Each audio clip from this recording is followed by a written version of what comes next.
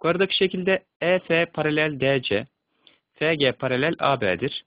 EF 14 cm, GC 2 cm, GB 7 cm ise DCX kaç santimetredir?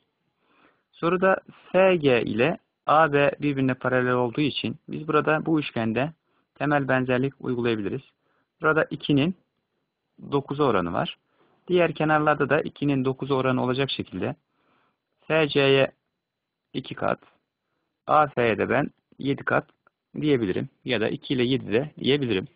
Şimdi de ADC üçgeni ile AEF üçgeninde EF ile DC paralel olduğu için burada da temel benzerliği uygulayabiliyorum. Burada 7 katın toplam 9 katı oranı eşittir 14'ün x'e oranına olacaktır. Burada katlar birbirini götürecektir. 7 bölü 9 eşittir 14 bölü x ifadesi kalacaktır.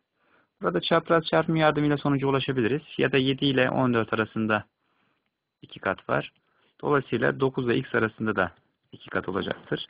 X değeri buradan 9 çarpı 2'den 18 cm olarak bulunmuş olacak. Doğru cevabım Denizli olacaktır.